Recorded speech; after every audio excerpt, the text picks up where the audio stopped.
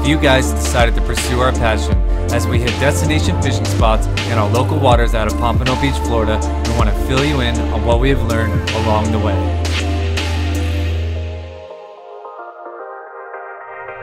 What's up guys, Johnny here from JohnnyJigs. Today we're going to dig into how to tie a set of assist hooks. A lot of people come into the store and they veer away from buying our assist hooks with the cord because they just don't want to dig into tying their own. And I think a lot of people don't realize how easy it is. So today I'm going to dig into that and show you guys how to tie your own assist hooks. And the hooks that I'm going to tie today are going to be the ones that I'm using out on the American Patriot later this week. And just to give you guys a little heads up, we are going on the American Patriot on a trip that goes to what we call the other side or the Canaveral buoy.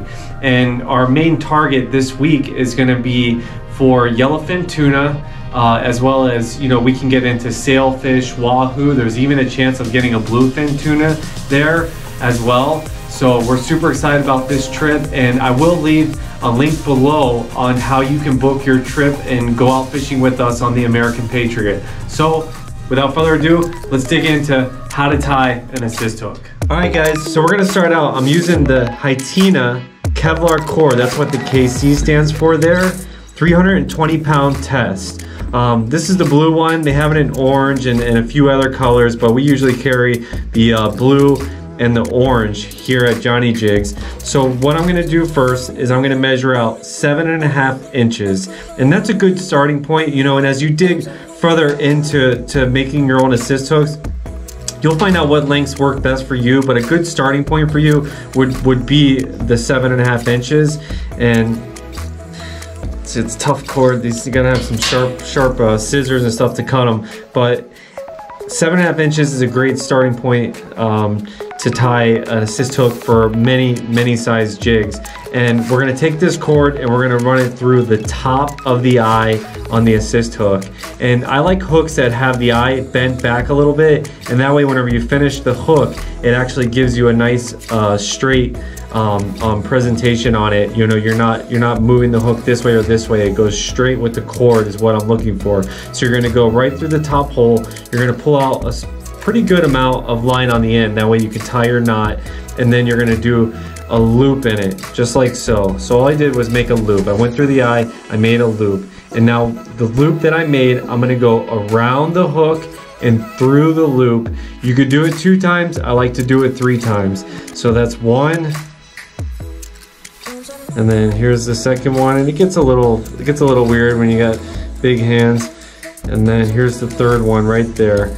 So I like to hold on to the tag end right here and just kind of pull it tight, semi-tight around the shank of the hook, and that way it's ready to go. And I like to straighten it out, make sure that everything is laying on top of each other properly before I pull it tight. And that's a good start right there.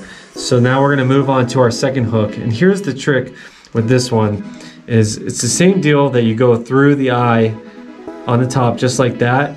But what I like to do is actually make it to where the hooks are facing this direction. So they're both pointing towards each other whenever you do this second hook. It's not critical that you do that because you can move them around as you go, but that's what I like to do, and it seems to end up better for me in the end. So I'm doing the same deal. I just made the loop just like that, and I'm gonna go 1. Second one's always harder because you tend to run out of line on it. So 1, and then 2, and then the last one, which will be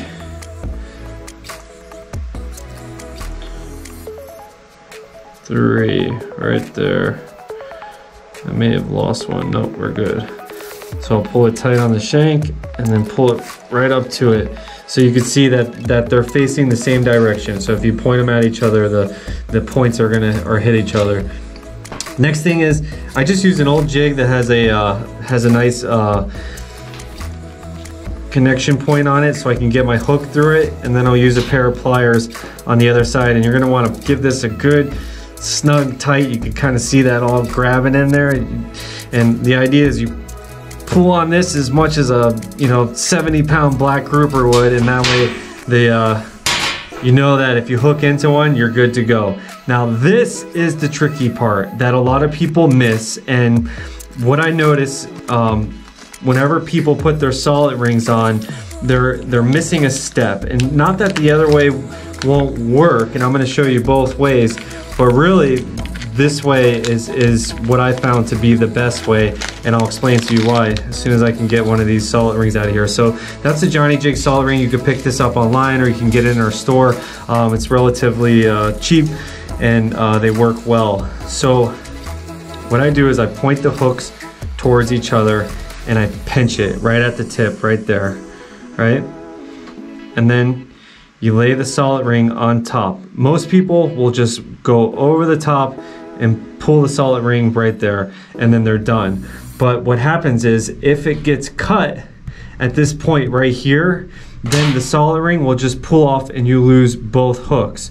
So what I like to do is I come down like that, I'll pinch it in between my fingers, you go over the top of the solid ring, just like that, right? So I went over the top and I pinched it right there. And then where you have this loop in the back, you give it a twist and go back over the top of the solid ring and then pull it tight. And what that's doing is it's giving you an additional knot around your two loops that are on the solid ring right there. And then I'll take my old jig, loop it over the top there, grab onto the solid ring and get a nice tight pull on there. And the idea is that once you've done that and pulled it tight, when you let go, the hooks will do that.